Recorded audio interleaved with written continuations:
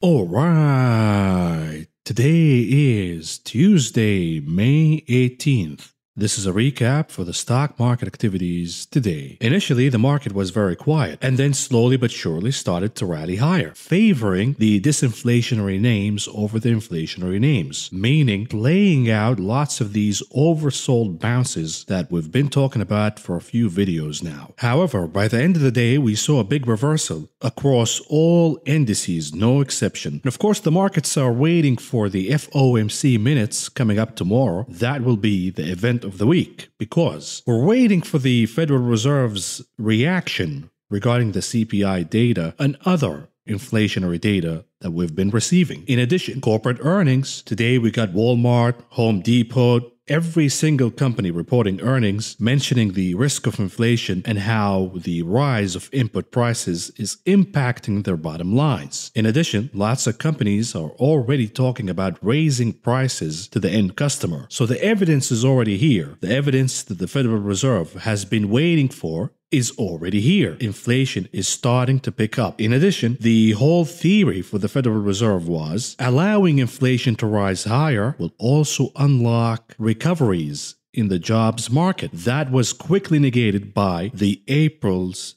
jobs report, because while inflation has risen higher, the economy only recovered about 266,000 jobs, an extremely disappointing number, and perhaps the biggest miss for the jobs report in decades. Therefore, the FOMC minutes are extremely important because they will reflect how the Federal Reserve is thinking about the current situation. Of course, the market wants more clarity regarding the tolerance level for the Federal Reserve regarding inflation and also the outlook for tapering. We will talk about that during the conclusion of the video. We will also go through the charts, look at the reversal across many charts, and whether there is a significance in the reversal today. But remember, the story tomorrow will be all about the bonds market, not the stock market. The stock market will be secondary to the reaction in the bonds market. Furthermore, we saw the dollar index breaking a very important and very critical level. So we will go over that and a lot more during the charts analysis. But for now, let's start by covering the market's performance today.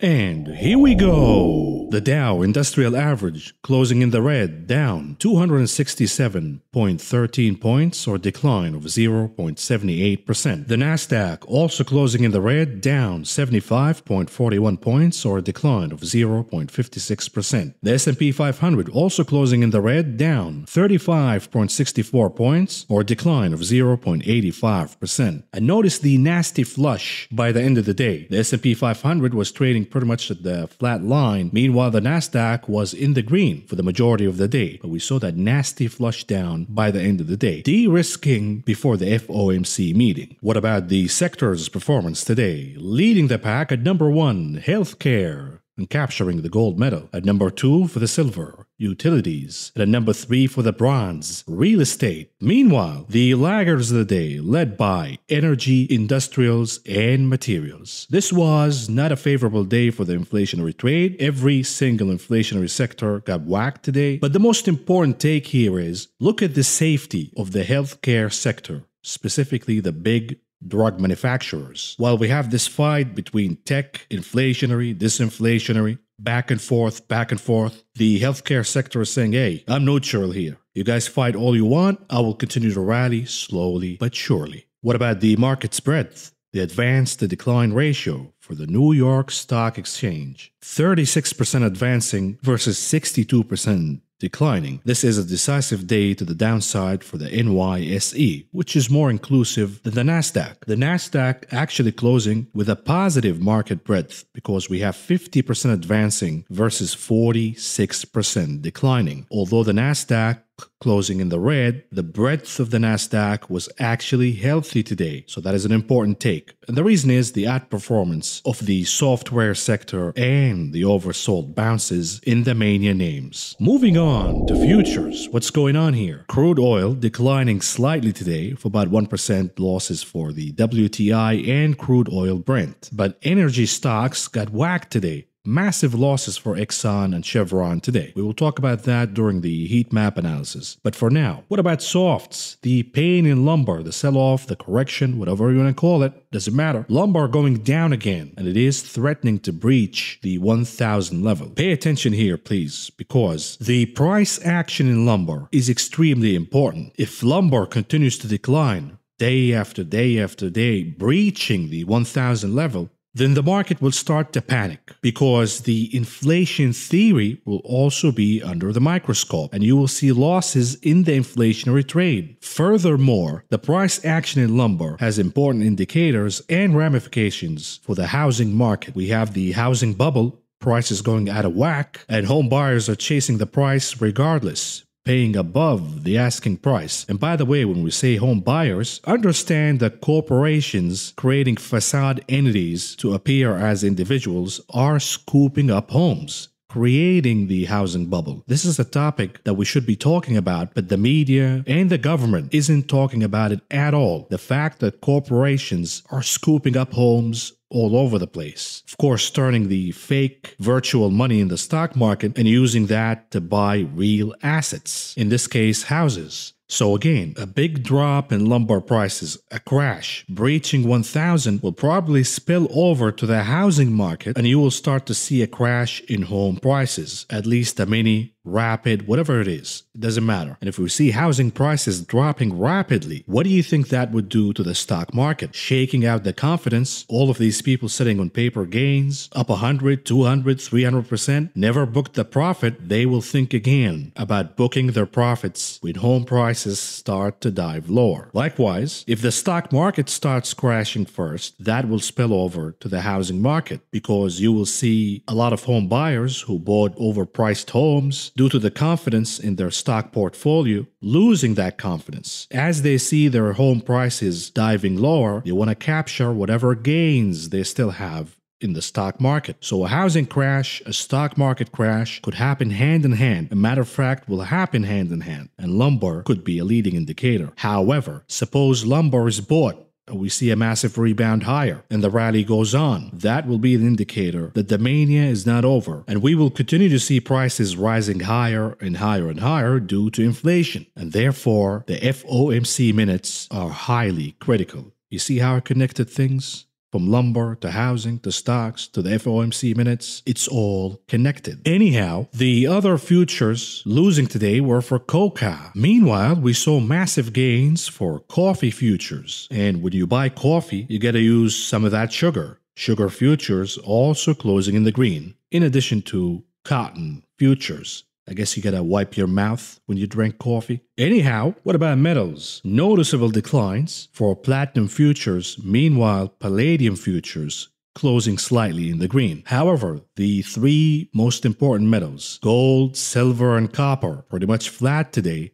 in anticipation of the FOMC minutes. We have a critical day tomorrow between the action in the bonds market and metals. All of these will be indicators to what to come. But remember, when it comes to copper, I am still bullish copper because copper has legitimate demand behind it. And while the demand for copper continues to surge higher, the supply is nowhere to be found. As a matter of fact, the picture is getting worse for the supply chain in copper. We're seeing more regulations and more taxes in Chile, one of the top producers for copper globally. What's going on with meats? We have big gains for lean hogs and live cattle futures. Meanwhile, feeder cattle futures closing in the red. And the problem with meat inflation is becoming evident across the globe. Here we have Argentina, one of the biggest producers of beef, halting exports for 30 days to control inflation. Now, I'm not sure how halting exports will control inflation because adding more pressure on the supply chain is only going to push the prices higher. And we saw the prices of lean hogs and live cattle acting positively today. What about grains? We have gains for canola and corn futures. Meanwhile, declines across the board, modest declines led by oats, soybean meal, soybeans, soybean oil, and wheat futures.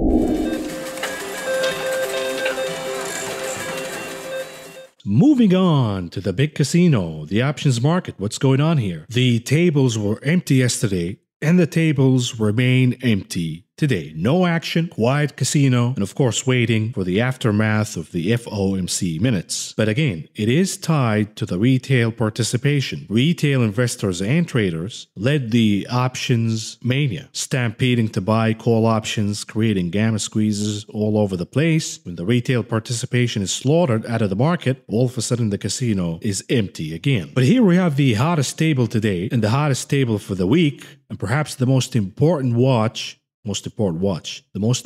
stock to watch is Tesla, because Tesla is becoming a pulse of the sentiment in the market. Furthermore, it is also becoming a pulse to how resilient the retail investor is. We know that retail are holding Tesla, some holding bags, but most are holding gains. And as we see the price in Tesla declining every day, Tesla's down over 30% from the top. How resilient is this hoodoo? Let's hold like a bunch of donkeys, diamond hands, not taking profits, which is, by the way, one of the cornerstones of investing. You buy something low, you sell it high. You don't hold forever, you moron. But anyhow, what will be the inflecting point when these retail faithful in Tesla start pressing the sell button and capturing their gains? That point will be extremely important to the fate of the entire stock market and the story of the 2020 bubble. Also, remember, if Tesla crashes, the amount of margin calls will be stunning. Anyhow, Tesla number one with about 700,000 contracts. About 57% of those were calls. At number 2, AMC, the gamma squeeze goes on. But notice that the call to puts ratio is starting to tilt, meaning that we are reaching a top in this leg higher for AMC, which finished the day with about 585,000 contracts. About 68% of those were calls. At number 3, Apple, no longer at number 1, leading the market per usual. This time around at number 3 with 570,000 contracts, almost. About 63% of those were calls. Palantir also remains a hot name the last few weeks in the options market in terms of buying calls aggressively, and that is causing a gamma squeeze, playing on the heels of an oversold bounce. What about the unusual activities in the options market today? Starting with the ticker SNAP for Snapchat. And here we have a bullish spread. The trader is buying the 57.5 calls and selling the 60.5 calls, and they are all expiring May 28th. And they are expecting Snapchat to rally all the way, but not over 13% by then. They paid about 70 cents a piece for the 57.5 calls. They collected about 30 cents a piece for the 60.5 calls they sold. All in all, the entry cost for this trade is 40 cents a piece, bringing the total to about $720,000. What about the trade for the ticker ARKG? This is for ARK Invest, Genomic Revolution, Historic Evolution. Just throw some buzzwords to fool people into thinking that you are smart. And of course, we're talking about Tesla witch Cathie Wood, because this is an ARK Invest ETF. They're playing a bounce here by buying the 86 calls expiration date June 18th. With expectations that the name will rise over 10% by then, they paid about $1.10 a piece to enter this trade. All in all, paying $1.2 million. ARK Invest ETFs rallied today, but they closed well below the highs. So is the bounce over already? We'll see. What about the trade for the ticker LSPD? This is for Los Santos Police Department. Just kidding. This is for Lightspeed. And we have 2 trades for the name here by the same trader, and this tells me that this is a holder of the stock, and they are looking for protection to the downside. They're expecting the name to decline. They don't want to sell the stock, but they want protection from the downside, and therefore they're buying the 55 puts and they are selling the 70 calls. It's a brilliant setup if you are a holder of the name expecting a downside in the short term. These contracts are expiring May 21st. They paid about $2 a piece to buy the 55 puts. They collected about 60 cents a piece by selling the 70 calls. All in all, the total entry cost for this trade is $1.40 a piece, bringing the total to about $700,000. What about the trade for the ticker triple Qs for the Nasdaq? We have a bearish bet here by buying the 284 puts expiration date June 30th, with expectations that the Qs will drop over 12%, and they were willing to pay about $2 a piece to enter this trade, all in all bringing the total to about $1 million.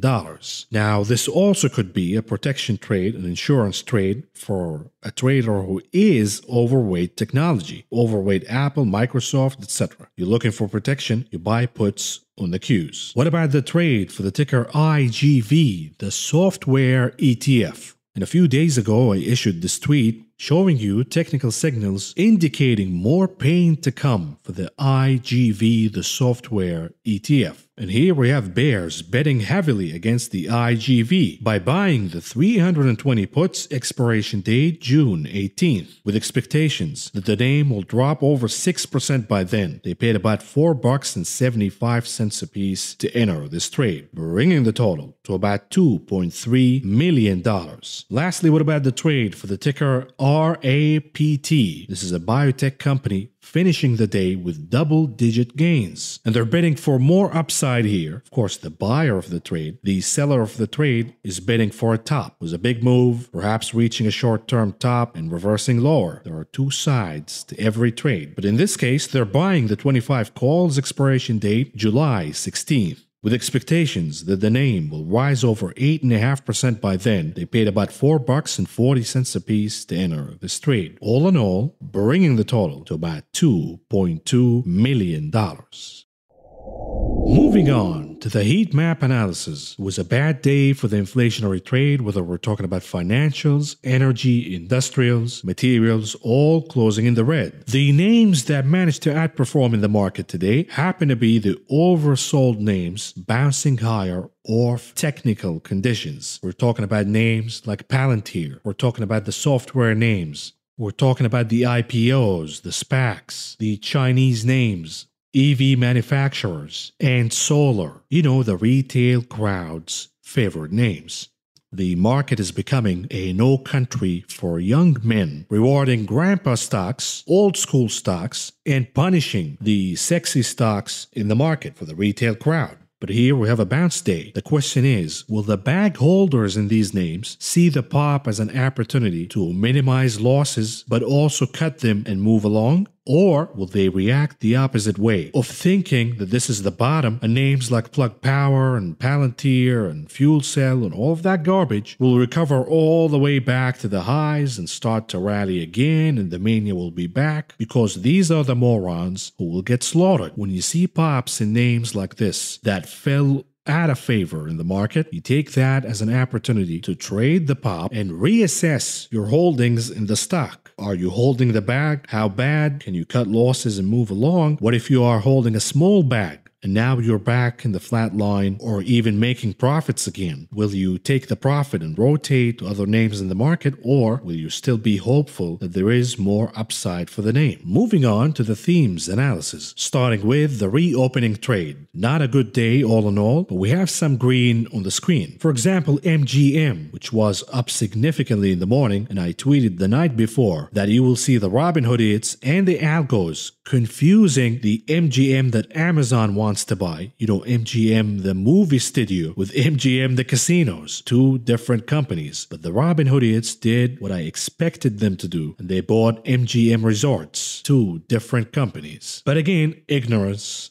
is a bliss. You can trade these things and make money out of them. What about the inflationary trade? What's going on here? A bad picture across the board, but this is what we wanted to see. We wanted to see sell-offs in these names, heavy ones, 10, 15% to buy the dip in these inflationary names. The question is, when these names start to drop 8, 9, 10%, will you have the cojones to buy the dip at that point? But here we have a stock in Walmart closing in the green after reporting earnings in the morning. And there was a debate before whether Walmart should be in an inflationary list of stocks or not, because isn't Walmart a victim of inflation after all? And I told you back then, not the case, because they have a pricing advantage. They can weather the pain more than any other retailer because of their purchasing power in the supply chain. A name like Dollar General, for example, their whole advantage is value. When they stop offering that advantage to the end customer due to inflation, their competitive advantage is gone. Meanwhile, Walmart can dictate lower prices when others can't due to the size power of Walmart, and therefore gaining more competitive advantage and more market share, making Walmart an excellent choice for an inflation stock. What about the disinflationary trade? We have a positive picture here. The majority of buying today was playing the oversold bounces in these names. We're talking about the high multiple mania names. But notice DR Horton, for example, closing in the red. A lot of people criticized me before for picking this name as a de-inflationary stock that suffers under high inflation, because if inflation is rising higher, home prices will rise, and that will be good for home builders. The problem is, as inflation continues to rise higher, the expectations of tightening monetary policy and interest rates rising higher place an end to the housing bubble, the housing mania. Because when treasury yields rise higher, pushing interest rates higher, the demand for housing starts to diminish. And when that happens, you see housing prices rolling over, and when home sellers realize that the mania is perhaps reaching a peak, they panic sell their houses, and that creates a phenomena where the supply exceeds the demand. And kids, this is how a housing bubble ends. Moving on to the charts analysis, starting with the SPY 30 minutes chart. What's going on here? We saw the bottoming ABC pattern going all the way to the now resistance previous support of 417.30, only to reverse from that point, consolidating in a bear flag formation, gathering energy, and that energy was about to be deployed one way or the other, either giving it another shot at cracking 417.30 or reversing all the way down. And as the SPY started trading in the morning, the picture became clearer that the next direction for the SPY is reversing lower, playing out the bear flag. And if that is the case, we look down to the next support level I gave you, the level of 412. And this is exactly where the chart stopped today. The main question is, the 412 is the most important support level to hold. If the SPY starts to break away from that level to the downside, then we will see the floodgates open for the SPY, perhaps going all the way to retest the bottom from last week. What about the daily picture for the SPY futures? Here is the chart, no markings, no annotations by me. And this is what I said yesterday. Are we about to see a reverse ABC pattern? And it looks that the reverse ABC pattern is indeed playing. And if it is playing, the SPY, in the case of futures, will go down all the way to 3,960 as a minimum target. The negative divergence in the RSI persists, and we still have a significant loss of momentum according to the MACD indicator. So we haven't seen the bottom in the SPY yet. What about the Qs? 30 minutes chart failing to recapture the level of 226 as support, and reversing from that same level twice. We have the double rejection, aka the double top. What does that mean? The Qs have till tomorrow to negate the double top formation. But what does that mean? It means that cracking below 323, which already happened by the way, but closing below 323 tomorrow will confirm the double top formation. Perhaps the triple Qs is thinking about retesting the bottom from last week. But if that doesn't hold, then the center of gravity becomes, you guessed it, 313. And that will be an epic battle. Zooming out to the daily chart of the continuous contract of the Qs. What's going on here? We talked about the symmetry between the last bottom from the last correction and the potential bottom for this correction. And the symmetry did not play out today because the Qs pretty much reversing the gains and closing in the red. And when you see more and more violations in the symmetry, that will enable you to see ahead of time that the bottom is not here and that the correction will resume in the Nasdaq, because it will come clearer to you that the symmetry is false, and this time around this correction will be harsher than the one before. We're not in a bottom yet. The symmetry is extremely important. What about the IWM? Small caps getting rejected from the resistance level of 223 and perhaps going all the way back to test the support of 212. What about the RUT? The Russell 2000 from a daily perspective. Again, if we are trading below 2,264, the bears have the advantage. We are looking for crossing the line in the sand on a weekly basis to confirm that the IWM will be the next target for this correction. Moving on to the dollar index, the Dixie, aka Tricky Dixie. It plays dead and it plays alive when it's not supposed to, only to surprise you right away with the opposite move. I've been expecting a pop in the US dollar for a while now, only to see the US dollar declining day by day and now breaching the very important, very critical level of support of 90, closing the week below 90, and the floodgates will open against the US dollar. And of course, the movement in the US dollar is highly critically dependent on the FOMC minutes. So will the Federal Reserve save the stock market by saying they're not thinking about,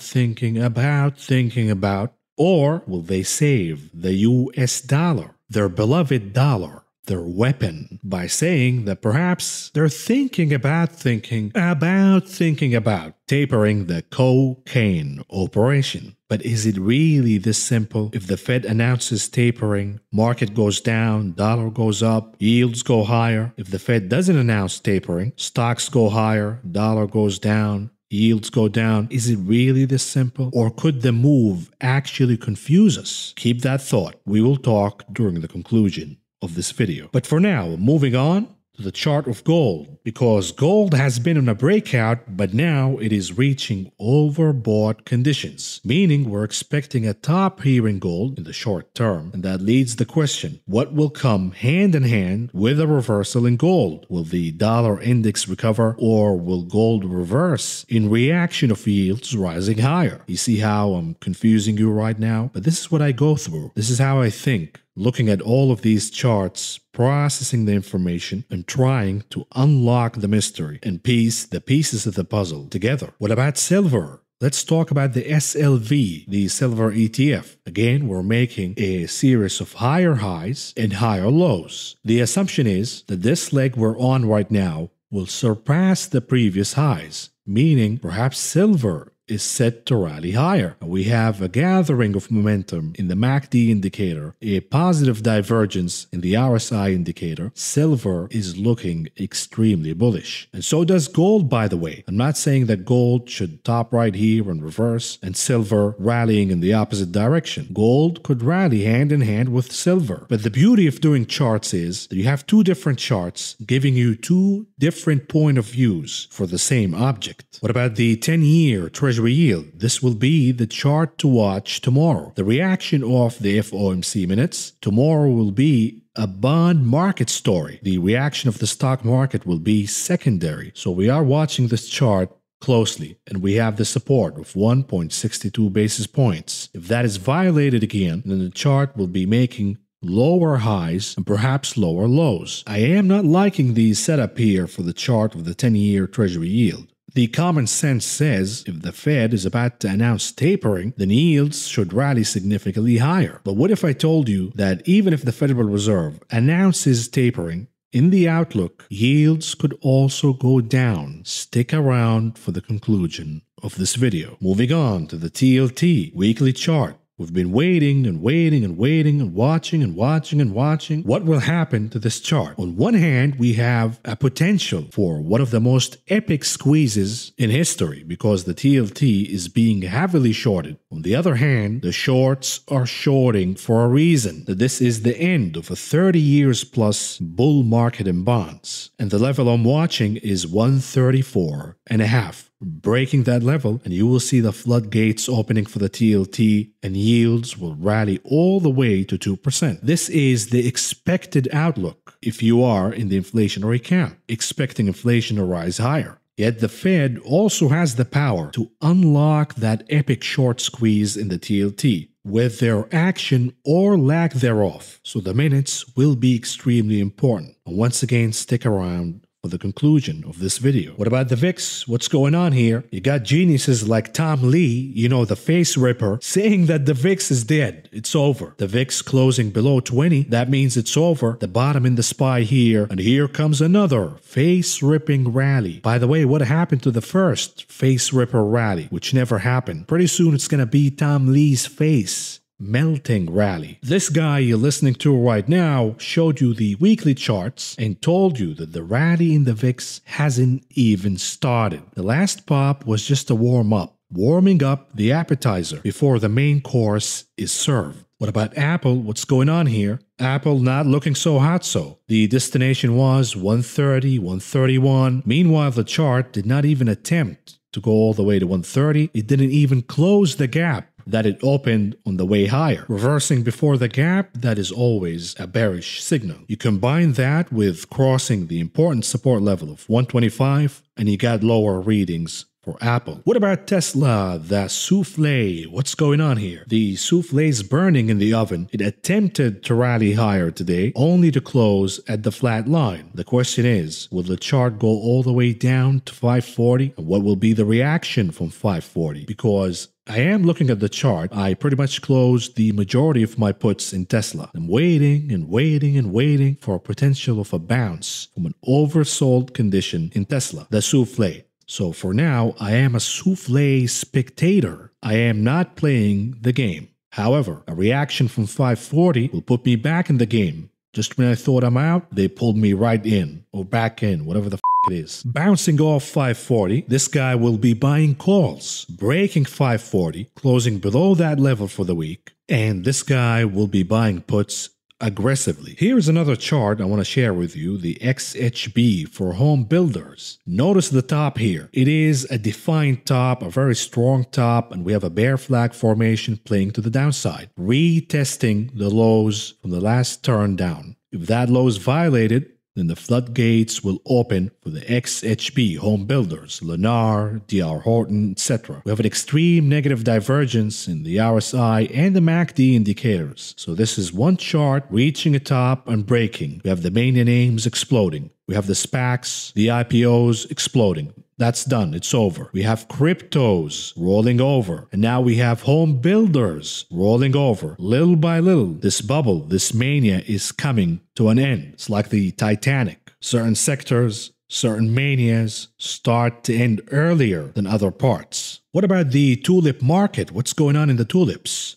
Starting with Bitcoin. And by the way, it's absolutely hilarious watching the coiners, the tulip chasers, turning against each other. Your tulip is bad. My tulip is bad. No, your tulip is bad. At the end of the day, they're all tulips. Who gives a shit? You're investing in a lottery ticket with zero intrinsic value, only rallying based on the sentiment and momentum. By the way, for certain tulips, like Doge, rallying based on one man's tweets, going higher when he pumps, going lower when he dumps. That's the new generation of investors, the SPAC generation. But you don't understand, really? Tulip number one, BTC, Bitcoin, the biggest tulip of them all, going all the way back again to 42,000. That is the main support level. Watch out, you gotta bounce from this level. Reaching oversold conditions, meaning that Bitcoin should be able to bounce higher from 42,000. But if that doesn't happen, oh boy, the floodgates will open, and that will be it for the rally in Bitcoin in the 2020 bubble. Because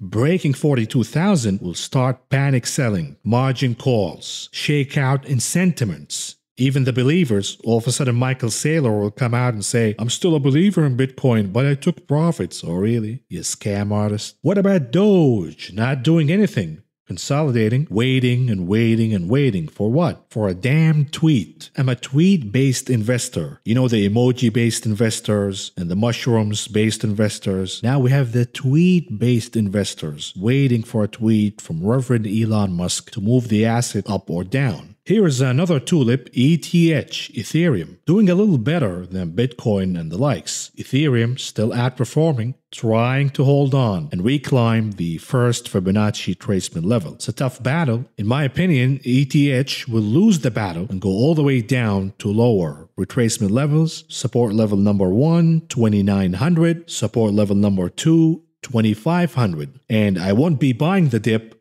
until 2,500. If it bounces before that, then who cares? It's a tulip after all. But if it goes all the way to 2,500, it will reach oversold conditions, and the likelihood of a bounce will be a lot better than 2,900. So I won't be trading ETH, playing an oversold bounce until 2,500. If it bounces before that, so be it. Moving on to the conclusion of this video. What do we have on the economic calendar tomorrow? The FOMC minutes. We're seeing voices getting louder and louder in criticizing the Federal Reserve. Corporate earnings mentioning inflation over and over and over again. Matter of fact, to the highest level in 11 years. And Fed critics are becoming louder. The likes of Larry Summers. We have Mohamed El-Arian and the comments from Warren Buffett. So there is a lot of pressure on the Federal Reserve to start talking about tapering. We will see. But how will the market react? I will be watching the reaction in the bond market, yields in the TLT, the reaction in commodities, specifically metals and lumber, in addition to the reaction of the US dollar, and finally, the stock market. The algos will play an important role tomorrow because the algos interpretation of the minutes will be very important. For example, let's say that the Fed will come out and say that we're not thinking about, and by the way, there is no inflation. We want to see more inflation. The classic common sense reaction from algos will be pushing yields higher, the NASDAQ lower, the US dollar higher, and perhaps certain commodities also start to rally higher. In reaction, that the Fed will let inflation rise way out of control and way out of whack before reacting, and that reaction will come too late. In the meantime, inflation will rise significantly higher, so the algos revert right away to the inflationary mode, looking at the immediate horizon from letting inflation rise even higher.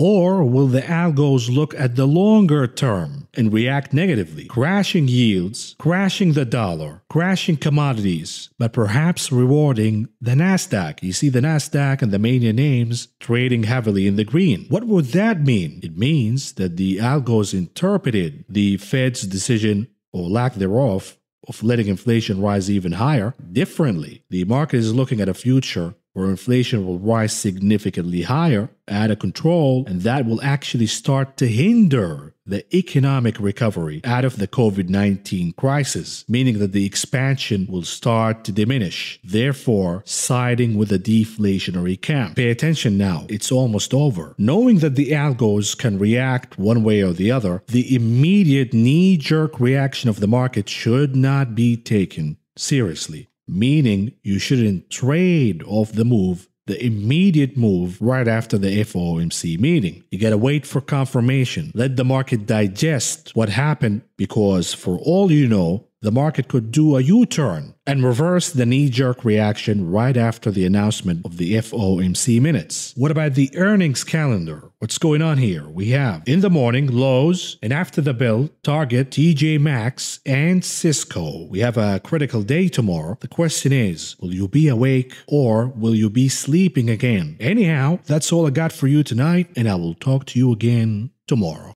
If you found the information presented in this video helpful, please subscribe, press the like button, the notification button, and follow me on social media.